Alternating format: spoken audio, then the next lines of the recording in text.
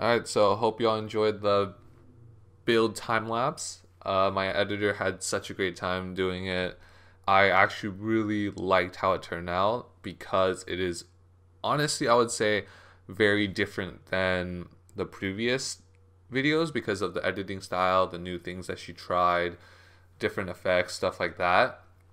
And I also wanted to point out that since we're also very bad at editing videos and doing that stuff, we finally figured out how to make the videos turn out looking even higher quality than before because we didn't change one simple setting, which is, adjusting the sequence settings when you're editing in Premiere. So now that we did that, the video is looking awesome, super high quality, really nice. So yeah, anyways, let me just get right into the stuff I wanted to say. So as y'all can see, this is a Assassin's Creed Valhalla themed PC, and I want to say that it is probably the best work I've done. The spray painting, the etching, basically the camera work was probably the best that we've done ever. Because of all the practice, because of all the experimenting that we did, it basically showed how far I got in this video, and I'm very happy that it turned out the way it did. So let's get right into it. So the specs that I used was a Ryzen 3800 XT. It's the one that is specifically picked, has a higher boost clock, is able to get that higher boost clock. I also used a B550 MSI MPG Gaming Plus. The reason why I picked that one is specifically because it was fully black. It matched the theme that I wanted to do. And yeah, the CPU, like I said, has a higher boost clock, so I wanted to hit that, hit a higher FPS when I'm playing games, stuff like that. Next is the graphics card. I did choose a ASUS ROG 5700 XT. Right, I didn't get any of the new cards because it was almost impossible to get it, and I felt like there was no need because the recommended specs for Valhalla was a 5700 XT if you're playing at 1440p, and since if you are playing at 1440p, you could play it at 1080p, whatever, everything under it. So yeah, that's that. And also the STRIX looks very nice. The black finish, the ROGI, all of that I think really matched the build too. So that is also one of the reasons why I use that. The next thing is the memory. So I chose a 16GB kit of Crucial BALLISTIX RAM. Again, it also matched the theme really, really well. It's black with white. What's that called? White words? White letters? Yes. It's black RAM with the white crucial letters on the heatsink. So that's one reason why I also chose it. Next would be the case. The case, I did choose something that was on sale. It was cheaper. I don't feel good potentially destroying a very beautiful case. So I did get the Phanteks P400, but I got it for around $50 with tax, but that was because of a gift card and it was on sale.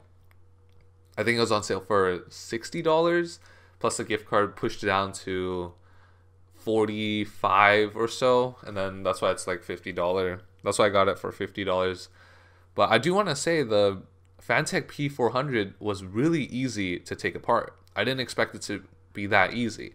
It was literally just Phillips head screws to take everything out the top. The top panel, front panel. Well, the top panel was why it was easy to take apart. But yeah, I really enjoyed that. It was also a very nice case to build in, and I think it turned out nice. Next would be the power supply. I do want to point out I am reusing it from the previous Halo build because it's the only one I had lying around, and I do want to say I didn't think about it when I was recording it. Why use silver power supply screws when I had black ones, right? But I didn't think about that, so I used silver screws. And y'all could see in the video that it wasn't a good choice. But since it's in the back, it's whatever. No one's going to be able to see it. It wasn't shown that much. So yeah, that's that. And then the most important change that I did, or addition, was I started off with the Noctua NHU12S cooler. I wanted it because it was fully black. It matches the build. But the issue I thought was that it's a huge heatsink and it might block half of the etching, because I wanted the etching to pop out and show because of how nice it was and the added characteristics to the case.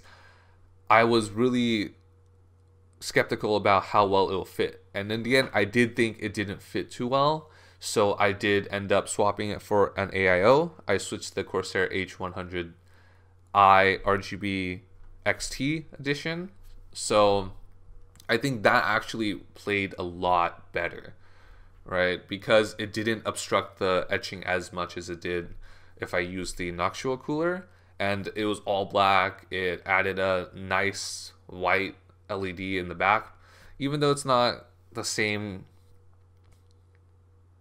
brightness, same color accuracy or color white as the LED strips around the case, but I think it looks better because there wasn't that huge black heat sink in the back.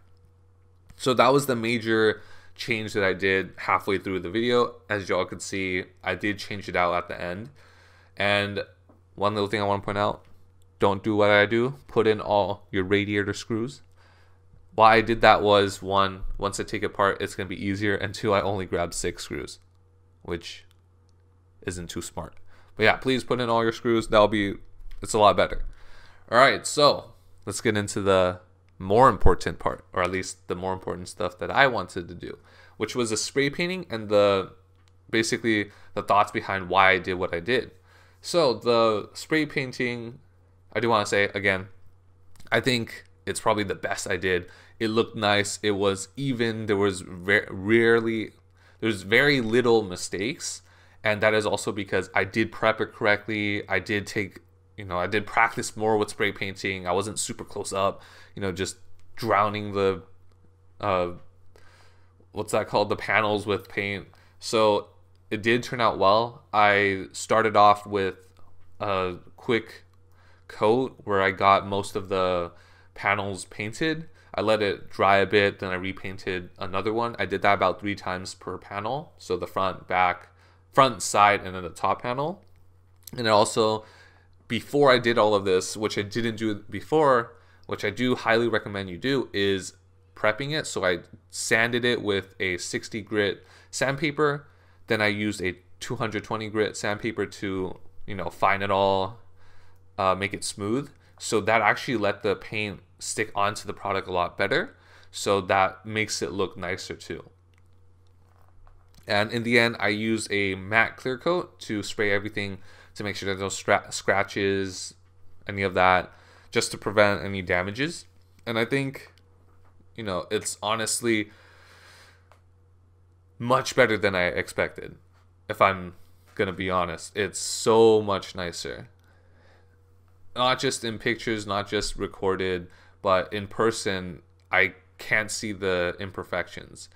Compared to the Halo computer, I did see imperfections. I wasn't exactly extremely happy with how it did, but for my first build, first spray paint job, I think it looked alright. But this time, I think huge step up, and I'm very, very happy to be able to get to this level after practicing so much. So honestly, the next builds I think will look even better with more improvements. So yeah, be on the lookout for that. And then the next modification that I did do to the case was etching. Etching is something that I really enjoyed and I really liked because to me it adds a different characteristics to the case. With the LED lights on, with the certain interior, basically makes the etching pop out. I did use this etching as an opportunity to try something new, so adding glasswork, etc., but also to practice, Photoshop. Yes, I could have gotten the Vahalla logo online, but I want to use this as an excuse to practice how to use Photoshop. So I used the pen tool to trace everything, and it honestly gave me another skill to learn. And the etching did come out very nice because even with me, trying to match all the curves and or those little details in the Valhalla logo. But in the end, I do think it does add a different characteristics, and I also really, really like it. After you shine the LEDs on it, it just pops out at you, especially at night when it's just sitting next to you. It just looks so nice. I don't know, it's awesome. I just think it's so cool. But yeah, I hope everyone enjoyed the video. It is honestly such a learning experience for me because I could practice so much and do what I like to do.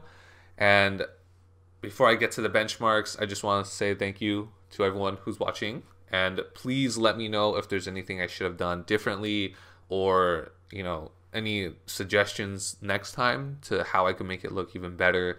Or, if I did something wrong, also let me know that. All right, anyways, here are the benchmarks. I did do a Valhalla benchmark, of course, I have to. And I did one for Assassin's Creed Odyssey, and also did one for Call of Duty Black Ops Cold War. I didn't do it so much because of the time.